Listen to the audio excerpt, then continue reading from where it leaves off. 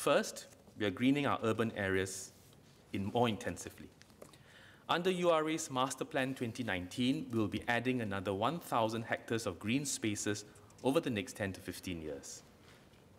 As part of these efforts, we will add over 130 hectares of new parks over the next 6 years. At the same time, we'll also enhance about 170 hectares of existing parks. These parks will feature more lush vegetation and natural landscapes. Altogether, Singaporeans can look forward to over 300 hectares of such parks by end 2026, almost 4 times the size of the Singapore Botanic Gardens. Now, as part of our plans, we are also expanding our nature park network by setting aside 50% more land for nature parks. This will provide 200 hectares of new nature parks by 2030. Singaporeans can immerse themselves in the nature park's lush forests and enjoy nature-based recreational activities. Our new nature parks also act as buffers to protect our nature reserves against urbanization and provide more habitat for native flora and fauna to thrive.